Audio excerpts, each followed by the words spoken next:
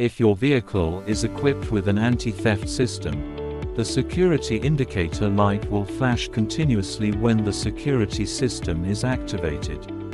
If it is steady and the car cannot be started, then the immobilizer has been activated due to a security threat or malfunction. If this warning light is steady and yet the car is running normally, then the security system is not working properly and needs to be repaired. If the car is immobilized, follow your vehicle's manual instructions to disable the security system.